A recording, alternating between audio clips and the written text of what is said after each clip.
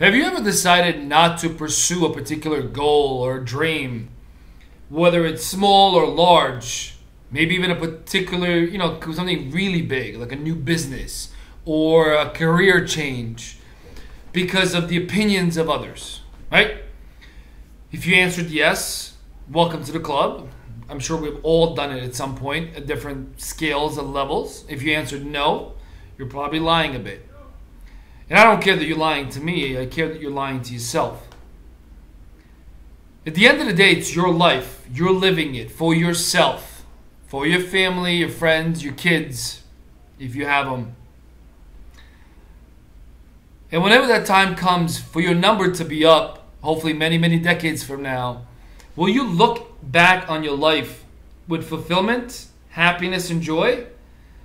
And will that be a proud moment? Or will you be filled with regrets because you did not pursue your passions, your hopes, your dreams, things you believed you were meant to do because of a comment or two made by someone else? Yes, this is a tough situation to be in, right? On one end, on one side, everyone wants to be liked, respected. You want people, even those who say I don't, they're lying. Everyone wants others to say nice things about you. They want to say he or she is really good at what they do. They're a nice person. They're knowledgeable. They get everything done, and they're reliable. They're trustworthy, right? Positive things. Everybody wants that. On the other hand, in the grand scheme of things, in most instances and cases, and I'm not talking about your immediate family, your parents, your spouse, your kids, because that they obviously, their opinions carry a lot more weight. But in general, why do we care?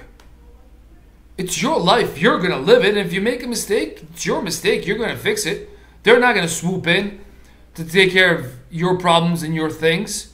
So if you truly believe in yourself and you have things that you want to do them today.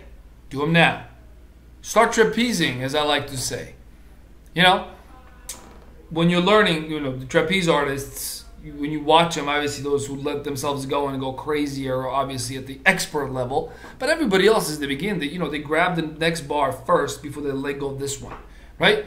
So start doing that passion. Start spending some time on your passions, during nights and weekends, and build that trust within yourself. Build that confidence up. Maybe build a client or two up, if it's a business, of course, and then go after it. If it's a sport, if it's something else, if it's a complete career change, industry change, if it's moving across the world, give it a shot. Because I don't think there are many things worse than nearing the end of your life and looking back at it as a wasted life that wasn't lived to the fullest, that wasn't lived on your own terms. So ask yourself, why do we really care about opinions of others and who they are, and what can we do about it? I'm not saying be loose and reckless and do less than intelligent things, but if you're really passionate about something you believe in and you think about it every single day, you owe it to yourself to give it a shot. I don't care if you're 30 or 40 or 50 years old. Give it a shot. See how it goes. Have a wonderful day. I wish you all the best. Share this video with those who you know should give it a shot. Have a great day.